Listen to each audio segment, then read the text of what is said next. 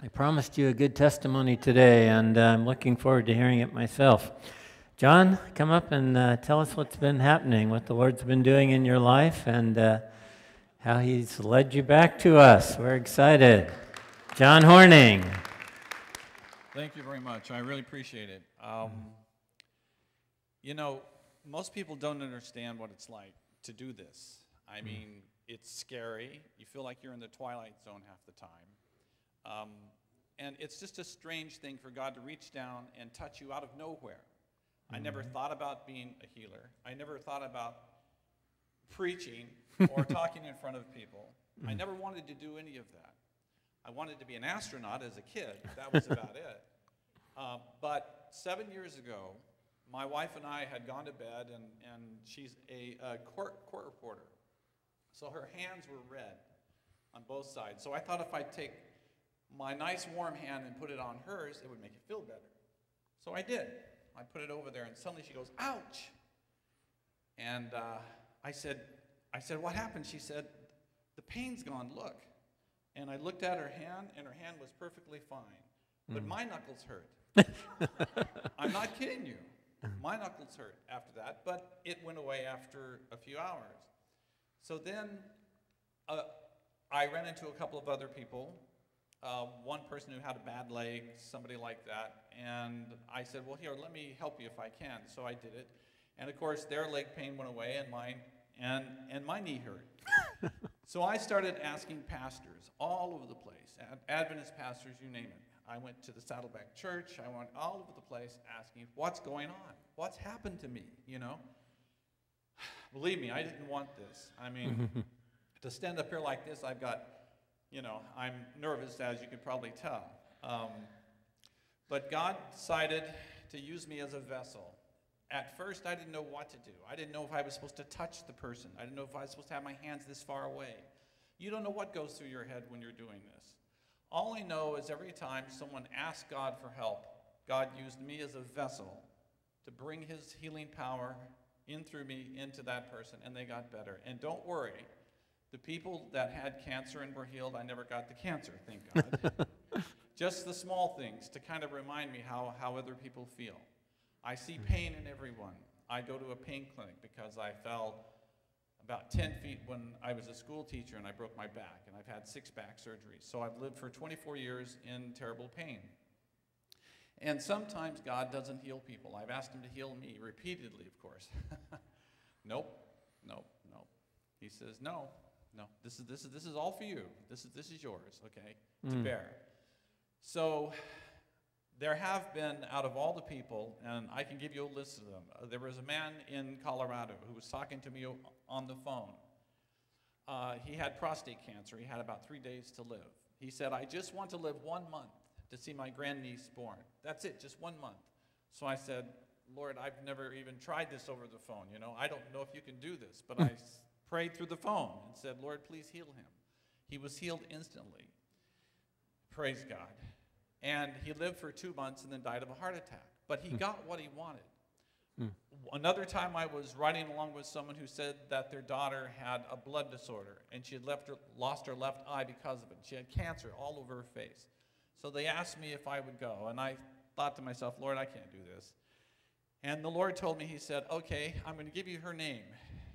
And so He said her name's Kathleen, and I didn't know who this guy's daughter's name was. But I figured because they were of Spanish origin, their name couldn't possibly be Kathleen. But sure enough, it was Kathleen, which means I was supposed to go. And the Lord told me on the way, He said, "Now, John, you're not going to heal her of her blood disorder." And I said, "What?" "No, you're there for another reason." So I went there, and she's Catholic. And I don't care what, you know, faith people have. I'm just glad that they believe in God.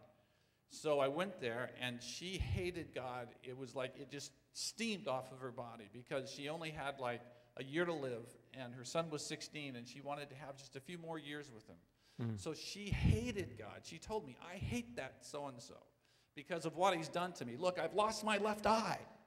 You know, what kind of a God does that?"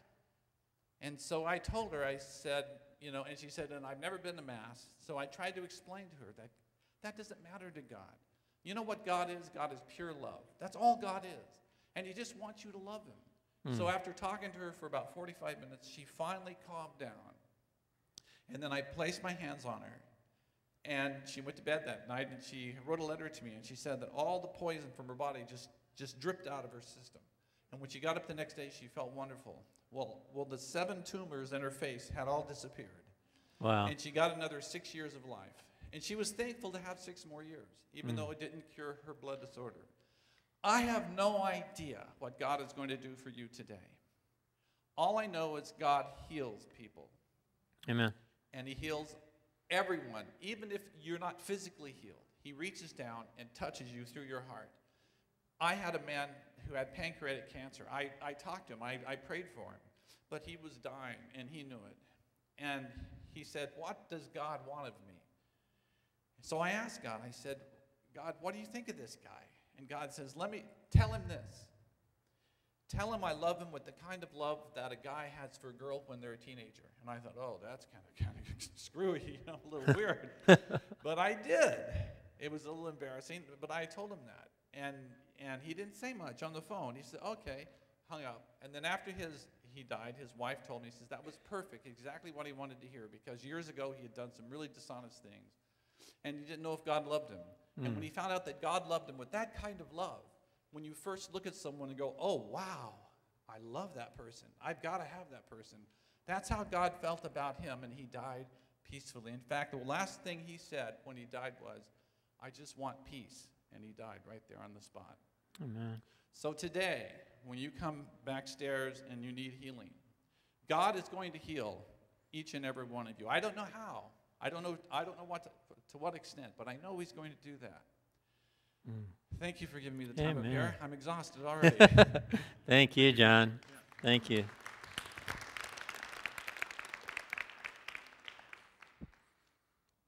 Amen. The Lord does work in mysterious ways, and we can't figure out those ways, and that's why we need faith. But I'm excited about what God does when we exercise faith. So I hope you're here to exercise faith today.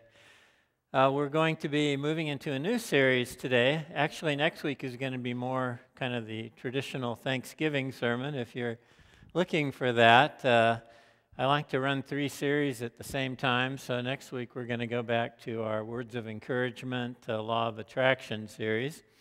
But today we're starting a new one, which is really looking at the relationship between law and grace in the Scriptures. And once a month we'll be exploring this topic, and I've entitled it From Lawless to Flawless today. But before we get into that, I want to just have you think about helping a family. This is Thanksgiving week, and we have one family that's really in need. They're going to not have a place to live if we don't help them a bit today. So we will have a basket at the door as you leave today, and if the Lord inspires you, they need about $300 to stay in their house. So anything above $300 will help go to the turkeys. We had 83 turkeys, and that's been a great blessing to see people here help with that so much. And so we will take an offering at the door at the end of the service, so you can be praying about that if you want to help out with that special offering. But before we get into our topic today, I'd like us to just bow our heads in prayer. Father God, we thank you and praise you that you are such a good, loving, merciful, caring God, and that you give your good gifts to us all the time. So often we don't even recognize your blessings. But Lord, we know your greatest blessing is your Son, his perfect finished work, what he's done for us and what that means, and what it means in our relationship with you and our relationship with others. And we just pray that you'll press that home in our hearts and lives today, because we ask it in Jesus' name. Amen. The story is told of an aggressive defense attorney who was used to getting criminals off from charges that they had to go to court over. And he was representing this man who was charged with a high-profile murder. And as he spoke before the jury, he said, I hope you recognize that these charges are purely circumstantial. There is no hard evidence against my client. In fact, they haven't even found a body. In fact, I believe that this person isn't even dead. This alleged victim, I believe, is hiding and just wants to see my client die, go to the gas chamber when he's still alive. And as he got to his closing arguments, he looked at each one of those 12 jurors and he said, I want you to stare at those back doors because in the next 60 seconds, you're going to see this alleged victim walk through those doors. And as he continued his closing argument after 60 seconds, he said, this was a test, but I've noticed that every one of you have been staring at those doors. There's been a doubt in your mind. You've really wondered if that victim or alleged victim was going to walk through those doors, which tells me very clearly that there's a reasonable doubt in your mind, which means you cannot convict my client of this crime. Well, the jury went out after he made those closing remarks and came back quite rapidly. And the attorney said, oh, that's a good sign. That's a good sign to his client. They made such a quick decision, it's obvious that they accepted my argument. But when the foreman handed the verdict to the judge read guilty on all charges.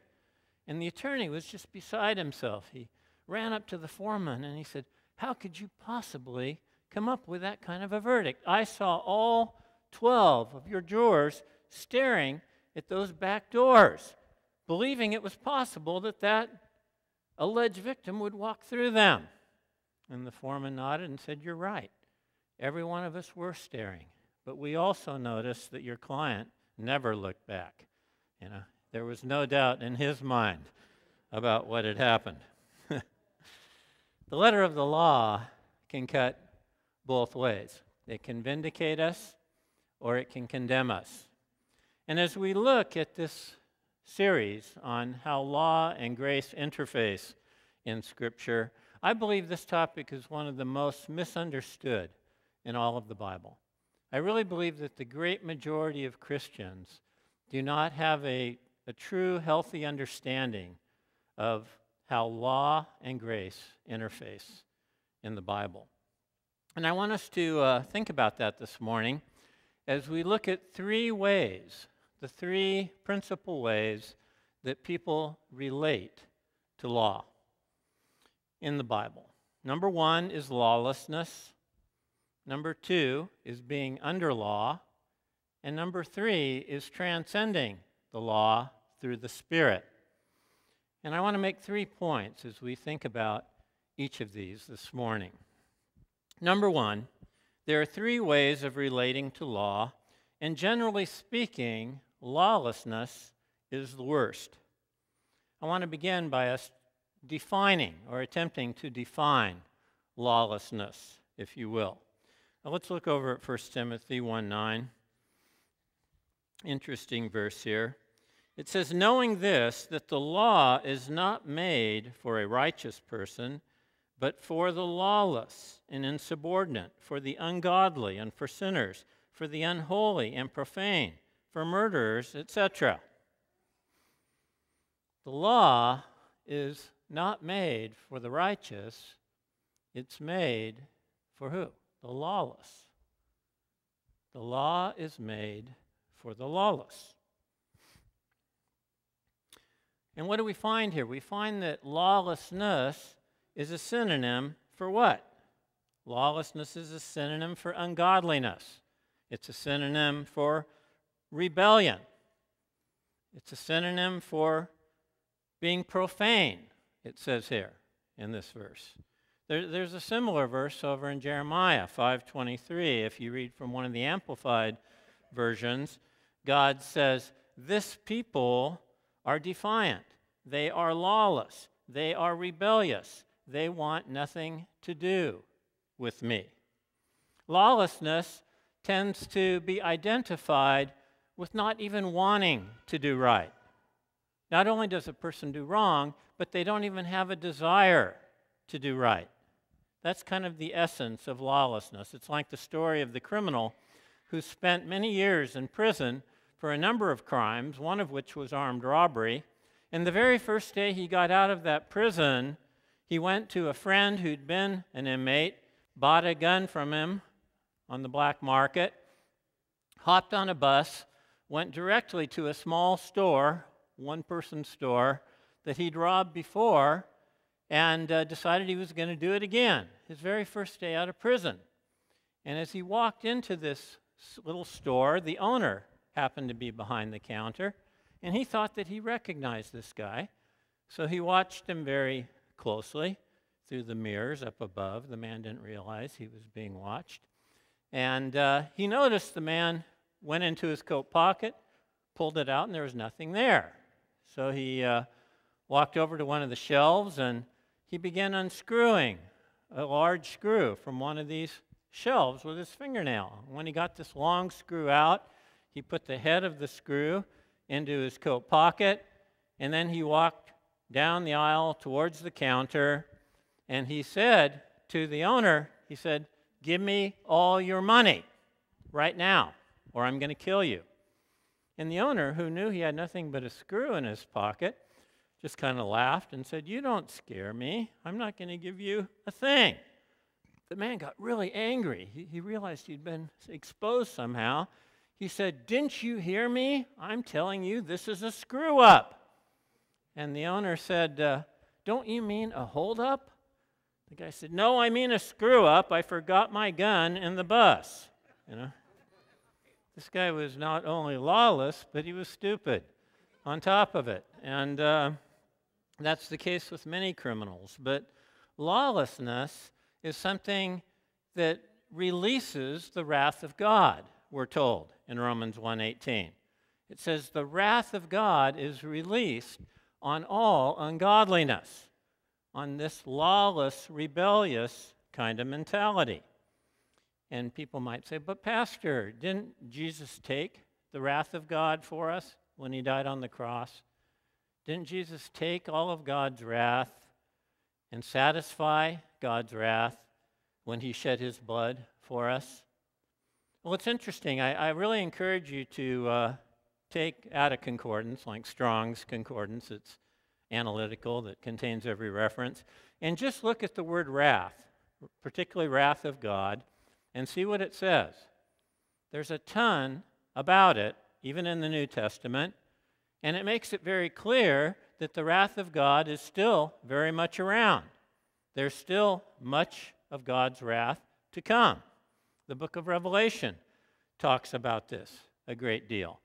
But thankfully for God's people, there are texts like Romans 5:9 that says when we are in Christ, we are saved from the wrath to come.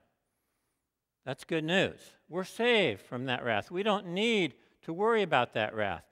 When we accept what Jesus did for us, the wrath of God is out of the picture. It's no longer part of who we are to him. 1 Thessalonians 1:10, that Jesus is the one who saves us from the wrath to come. So there's still wrath coming. The wrath of God is still going to be released against ungodliness, against lawlessness. The Bible makes that very clear. And this wrath is focused on two groups of people, according to Scripture. It's focused on, one, the lawless, and it's focused on, two, those who are under law and think they are safe because they're under law. That's really interesting because most religious people are under law. We've talked about that before. Most religions are under law. That's how they operate. That's how they think. And for many, many years, I was under law myself. I have to admit that. That's how I was trained. That's how I was taught, that we're under the law. In fact, that we have the commandments that most churches don't. You know, we're right, they're wrong. Being under law is a good thing. That's how I was trained. That's how I was taught.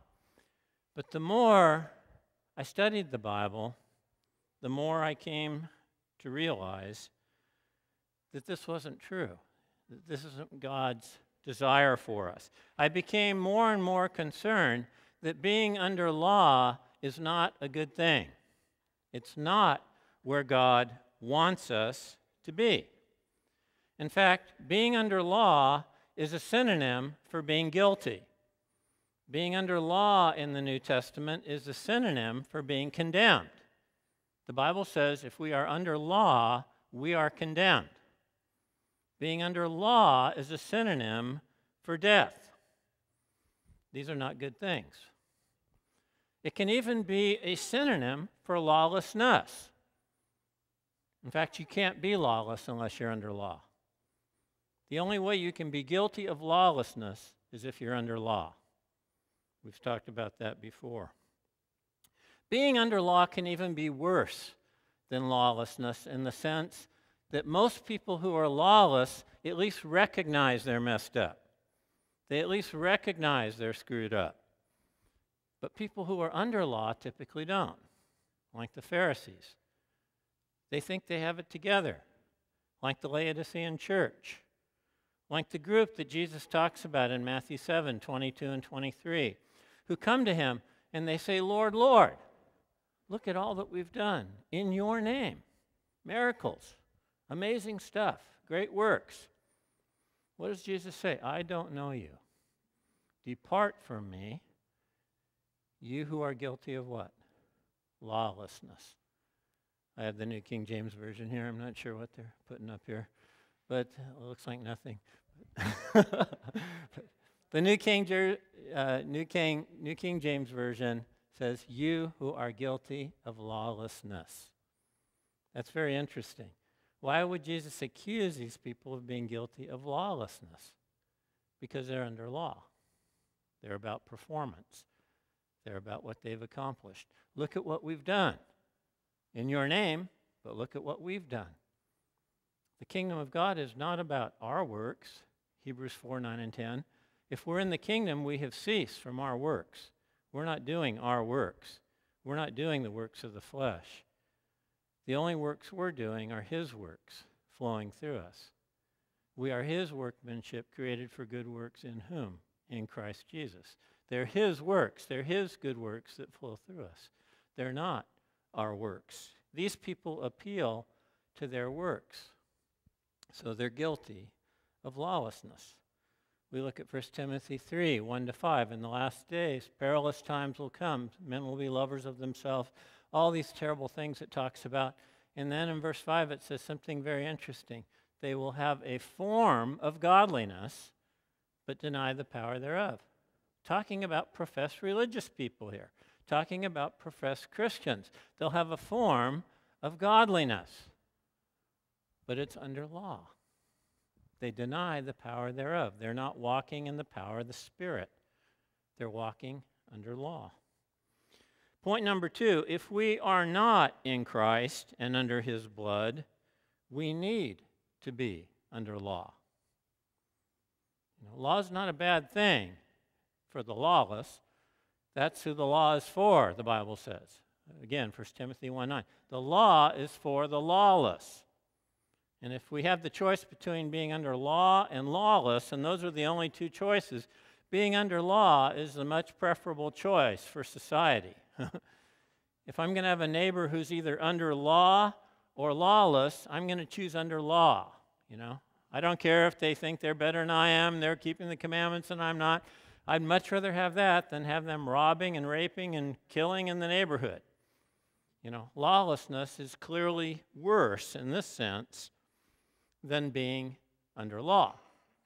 But we also mentioned that there's a sense in which being under law is worse than lawlessness if it produces self-righteousness, if it produces blindness to one's condition so that one can't be reached. One of the biggest purposes of law is to restrain lawless behavior, which is natural to human sinfulness. This is why Romans 7:7 tells us that evil behavior is defined and offset by the law. In this sense, the law is holy, just, and good, Paul says. It's holy, just, and good because it calls us, it defines what is right, and it calls us to right behavior. Nothing wrong with the law. The law is holy, just, and good. The only problem with the law is, for us as sinful human beings, is that we can't keep it. That's the huge problem with the law, is that we can't keep it. It's impossible for us to keep it. It's a standard that condemns us. So when we put ourselves under that standard, we put ourselves in the place of condemnation. This is why Romans 6:14 says what it says. Paul says, sin will not have dominion over you. Why? Because you're not under law, but under grace. That's a mouthful. Sin cannot have dominion over you when you're under grace. You're either under grace or you're under law. It can't be both. So many Christians think you can have both. It's not true. The Bible doesn't give you the option of being under law and being under grace. It's one or the other. Sin will not have dominion over you if you're under grace. It will have dominion over you if you're under law. Sin will dominate you. It will have dominion over you if you're under law. That's what that verse is clearly telling us. So we don't want to be under law. And even a young child, even a baby, is born into this world sinful. That's what David says. In sin I was conceived. I was born in iniquity. Even a little baby that we think of as innocent is really guilty under the law. Even a little child that seems so cute and innocent is guilty under the law. Reminds me of the story of the grandma and granddad who were driving along with their little granddaughter, Susie, in the car, and the grandma suddenly gave the old man a punch, and she said, "What's wrong with you?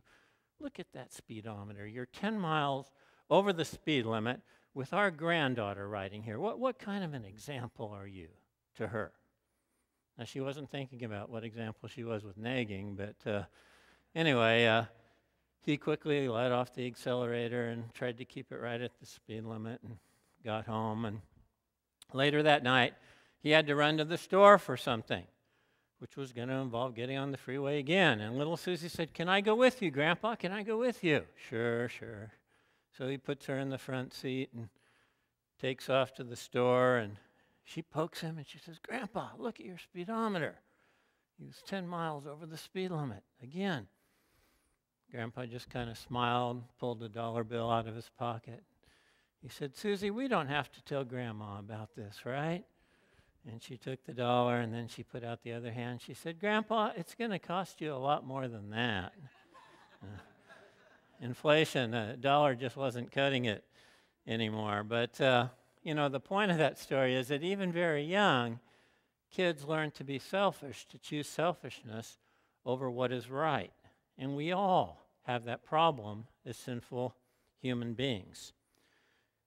The text that really changed me, and there were a number of them, but the first one, the powerful passage that really made it clear to me that I could no longer teach and believe that I was under law, was 2 Corinthians 3, 6-9. This is that famous verse where Paul says, "The letter kills, but the Spirit gives life." And then he goes on in verse 7 and says, "If the ministry of condemnation and death," verses 7 and 9, he calls the old covenant law the ministry of death and the ministry of condemnation. He says, even if those were glorious and that the Israelites couldn't look at Moses' face, how much more glorious is the ministry of righteousness, the new covenant, the covenant of grace, what God has accomplished through his blood. This other covenant is what? It is a ministry of condemnation and death. And he makes it very clear what that is. It's the 10 Commandments, not the ordinances, none of the stuff I'd been taught. No, this is the 10 Commandments engraved on stone by the finger of God. Paul makes it very clear. And he says it's a ministry of condemnation and death. That's what it is. If that's what you focus on, if that's how you define yourself, then you condemn yourself. You're under condemnation. Colossians 2:13-15. Blotting out all the requirements that were against us. I was taught that was the ceremonial law. No. All the requirements that are against us. It's the whole law that condemns us. The ceremonial law doesn't even condemn us that much. It's the moral law that condemns us. Paul says, blotting out the whole law that was against us. He nailed it to his cross. He got rid of the whole thing.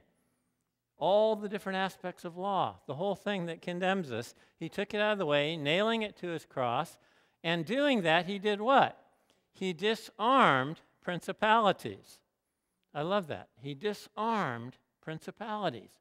What does that mean? It means that the law is the weapon that the devil uses to condemn us. That's what the Bible tells us. The strength of the law is what? Sin. Sin.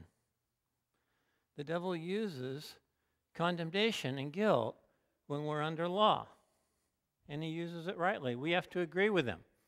Because if we're under law, we've put ourselves under a standard that we can't meet, that we are condemned under. And we have to agree with his condemnation. We have to agree with the guilt he heaps on us. We put ourselves in his ballpark, if you will. What the Bible says is that Jesus disarmed the devil at the cross. He took away the weapon that the devil uses against us. When we put ourselves under law, we rearm the devil. It's like handing him back a machine gun, handing him back all his weapons so he can condemn us, and we have to agree with him. That's some heavy stuff when you think about it. We don't battle against flesh and blood, Paul says, Ephesians 6:18. That includes our own flesh and blood. Our sinful nature dies when we come to Christ. Romans 6. It is crucified. It is no more. When we're in Christ, we are no longer under a sinful nature. That's what the Bible says, not me. That's what the Bible says. We're no longer under a sinful nature. We're no longer at war with ourselves. We're no longer spiritual schizophrenics. We're no longer people who have to condemn ourselves.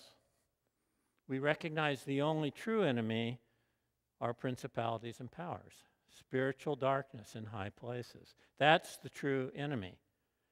And that only weapon that enemy has left for kingdom people is lies. He doesn't have any power anymore. He doesn't have a law to condemn us anymore. The only power he can have is the power we give him. If we put ourselves under law, you know, what he does when a person's baptized, that's why I was so glad to hear you guys had a great week. Because so often what the devil does when a person's baptized is he hits you with the big lie. You're no different. Your nature hasn't changed. You're the same person. You're still no good. That's what the enemy does. He's a liar. And so he wants to convince you that your sinful nature is still in charge even after you're baptized. But he's a liar. We know he's a liar. We know what he's saying isn't true. We know we're not under law. We know we're not under condemnation if we're in Christ, if we're under the blood, if we're under grace. Point number 3.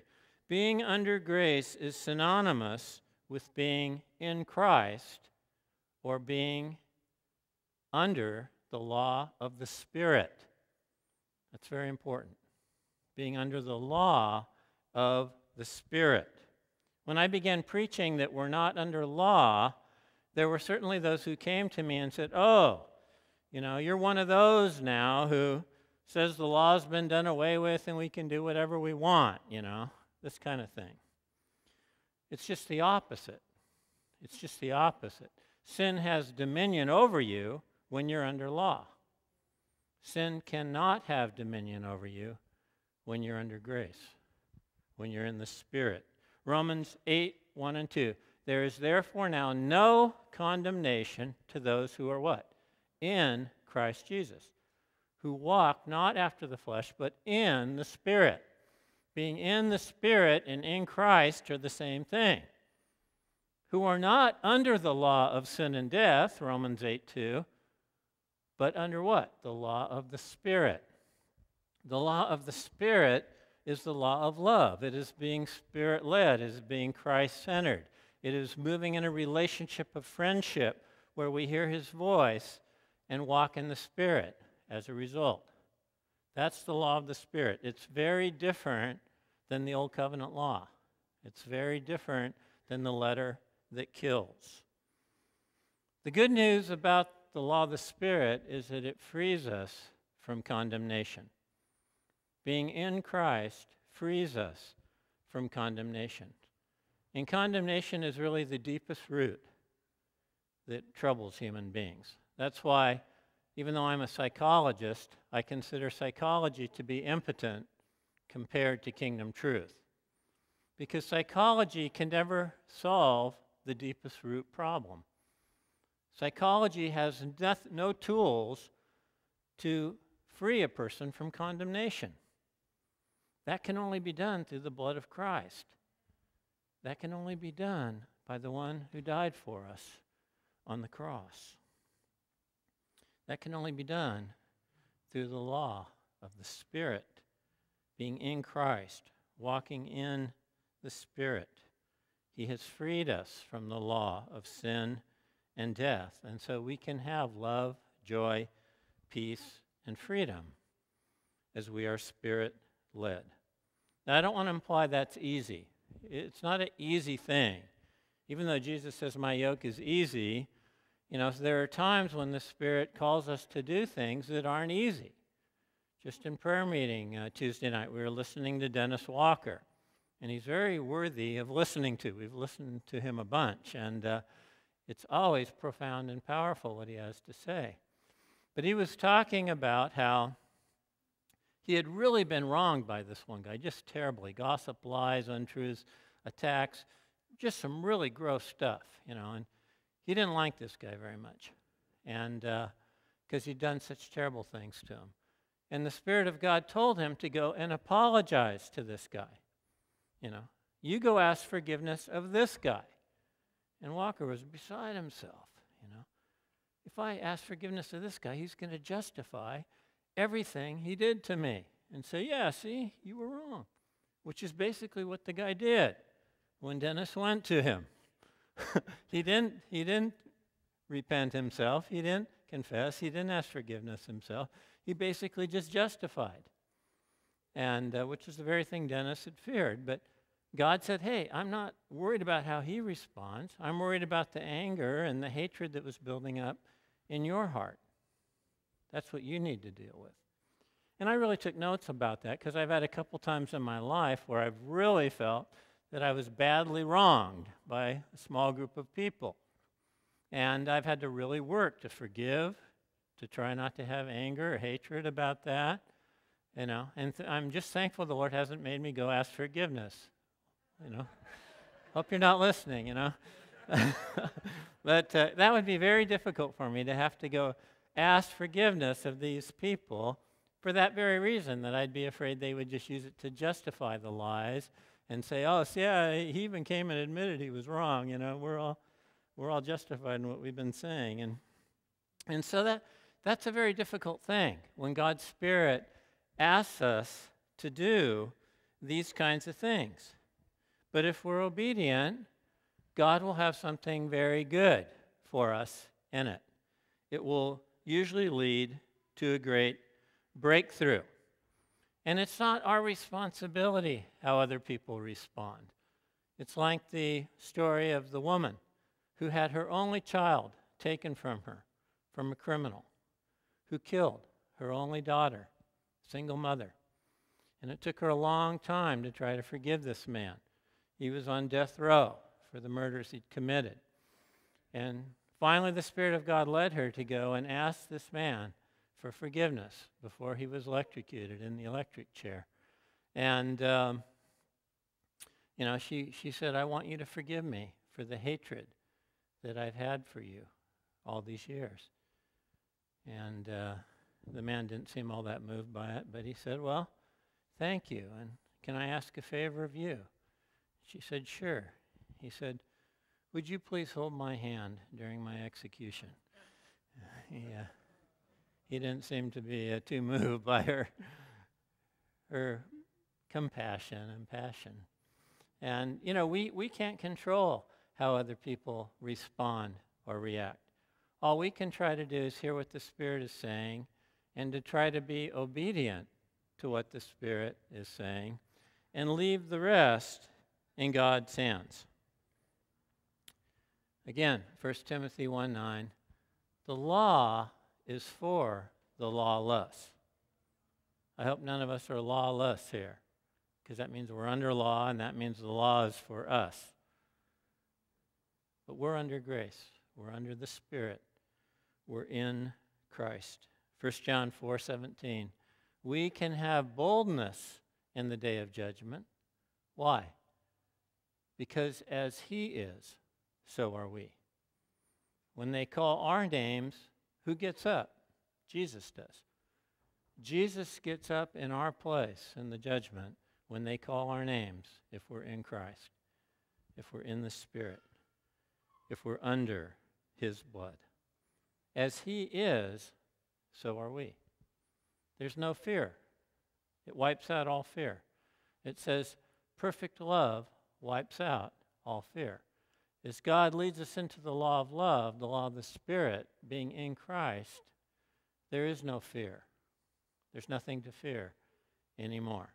The person who fears is not walking in perfect love, John says. He's not walking under the law of love. He's not walking in the law of the Spirit.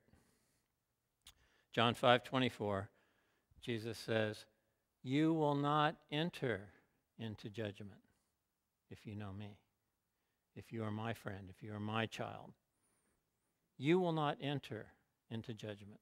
Even though 2 Corinthians 5:10 says everyone will be called before the judgment seat of Christ, Jesus is saying, guess what? When your name is called, I'm going to step there for you. You will not enter into judgment. Romans 5:13. Sin is not imputed to us when we are not under law. Sin is not imputed to us when we are not under law. Do you want to be under law this morning? Sin is not imputed to you when you are not under law. This is the path from lawless to flawless.